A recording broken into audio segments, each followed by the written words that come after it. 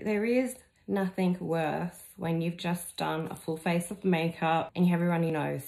Whether it's hay fever, whether it's a runny nose because you're cold, whatever it is, I can tell you how I fix it. Get yourself a tissue.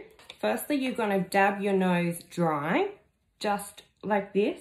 So we're not wiping, we're just dabbing. Then you're gonna get yourself a concealer. Now I find to do this, the most forgiving concealer I have ever found is the Maybelline Instant Age Eraser. I keep it pretty much for this purpose. What you're gonna do is you're just gonna put the concealer on the part of your nose where your foundation and your powder might have rubbed off. Once you've done that, just work it in with your finger very gently. Then all you're gonna do, go in to some sort of a translucent powder and just gently tap it just to set, and then gently wipe off any excess. And if it's really looking bad and that has sort of worked but you still have some discoloration, a really good way to hide it is just to simply contour the bottom of your nose. Say we've dabbed our nose dry, we've put on our concealer, we've dabbed that on, and I don't know what it is about the Maybelline formula, but it really does work.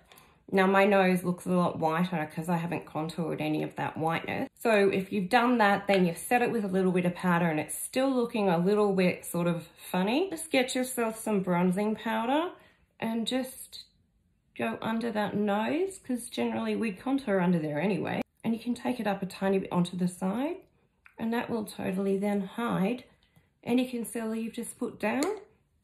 You're good to go. Let me know how you go.